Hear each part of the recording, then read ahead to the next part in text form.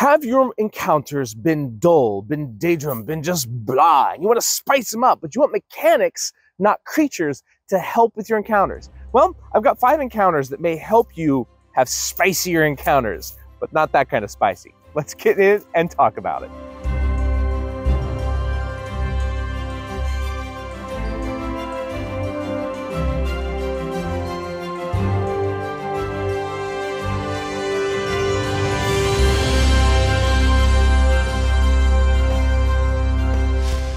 The arena is one of the most boring encounters in Dungeons & Dragons. It's a round circle that monsters come into.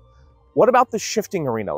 What about every tile that has a random effect on it? Or how can you have an arena where randomness occurs? Tiles rise out of the ground, sink into the ground, pit traps open, new creatures come in. The shifting arena is one where 2 teams are pitted up against one another, but the arena itself shifts, introducing even monsters into the arena that may attack either party, as well as shifting openings of pit sands, trenches that appear, walls that rise. By doing this, you can actually have walls that rise that will split the party into 2 places, basically making them fight on 2 fronts. You'll have pits that go that makes so your players can't get from one side to another, that are 10, 15 feet long, that makes you jump. It changes the dynamics. Or what if the ground rises below you and gives you a height advantage?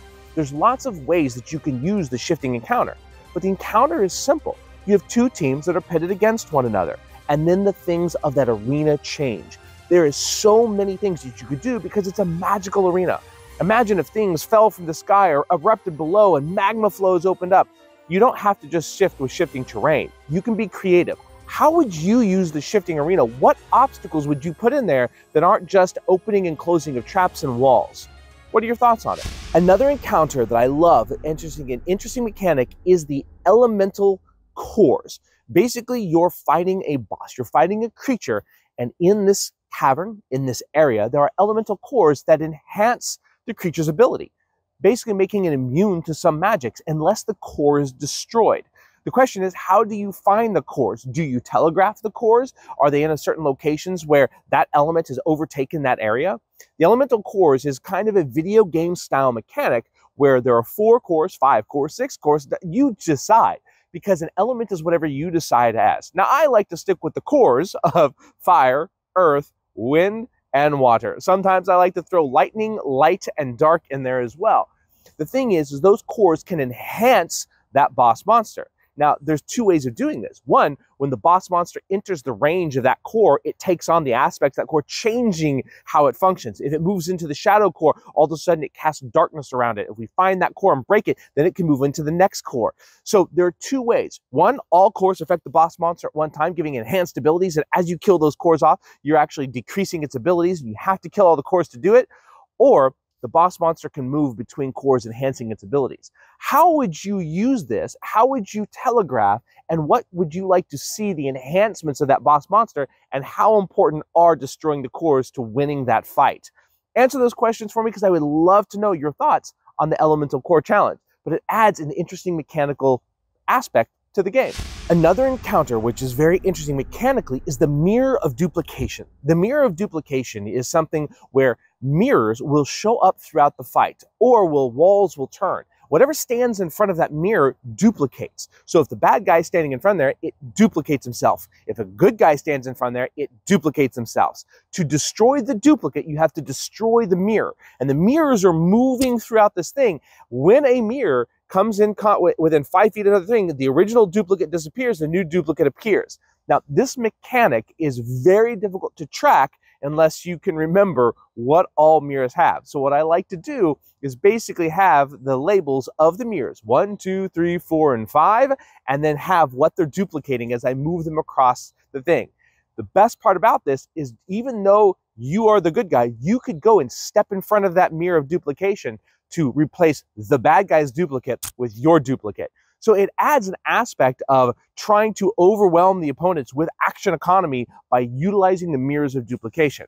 Destroy the mirrors, though, and you destroy the duplicate, as well as harming the individual that was duplicate, cutting their hit points in half. So there's a risk even to the players by having themselves duplicate, because the bad guys can destroy the mirrors too.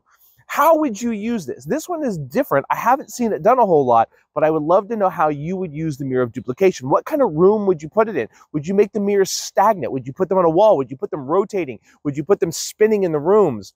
How would you use these mirrors of duplication in your own game? I'm curious. You really want a fun encounter? Do the gravity well. The gravity well is a room. Now the room is going to have, of course it's a room, the room is going to have maybe a ceiling of 20 feet, and different 5-foot tiles cause different gravity effects. When you enter that tile, you may start to float, and so you have to swim through the air, cutting your speed to 5 foot per turn. But other gravity wells would cause you to flip upside down and go to the ceiling. Then you're on a different plane.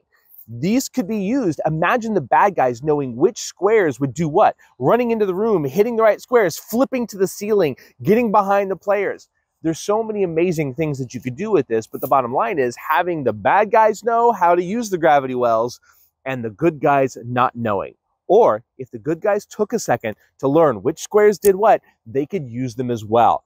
I love this concept. And the thing is you could also have different levels of gravity depending on the square. Meaning not only can you have up, down, in between, you could have heavy gravity, which makes them encumbered, moving half the speed, disadvantage on attacks until they can get to a lighter gravity well.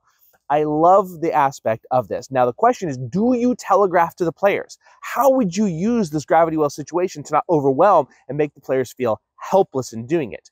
So I have never done this encounter before. I've never seen it done. It's literally in my notebook from 30 years of dungeon mastering. I want to know how you would implement the gravity well to not take away the agency of the players and make them feel like you're against them. Because if they get a couple of bad lucks, depending on those 5-foot squares, that could really hinder the party. How would you use this encounter? The gravity well scenario.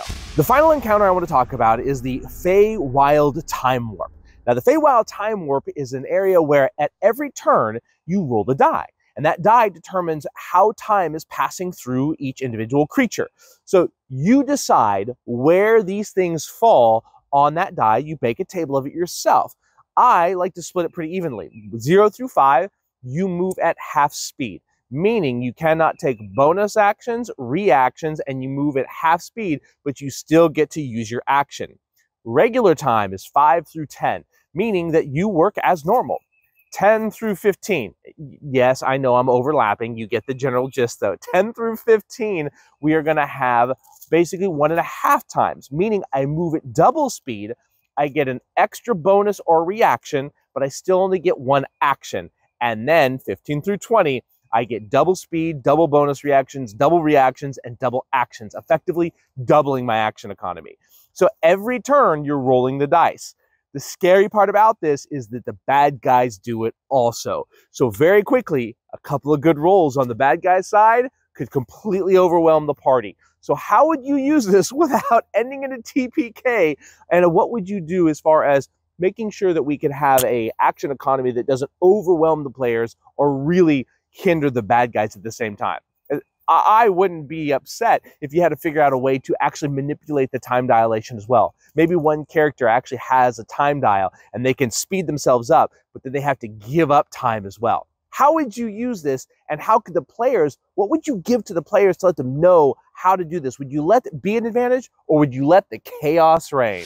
So guys, those are 5 encounters that will add mechanics to your game. Everything from the elemental cores, where the elemental cores affect your bad guys, to using the time warp, where time affects every individual player differently, all the way to duplicating mirrors, where mirrors duplicate basically the bad guy or the good guy that stands in front of them. But if the mirror is damaged, then I also take damage, half of my hit points, because it kills my duplicate.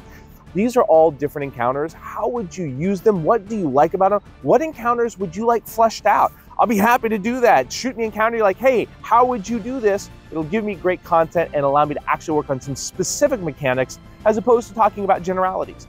On this channel, I really like to give you guys ideas to encourage your creative thought. But if you ever want something specific, how mechanically do you do this? I can give a full video and a rundown, including maps, on how I would do those things. So guys, thank you as always. Like, subscribe, comment below, tell me what you liked, didn't like.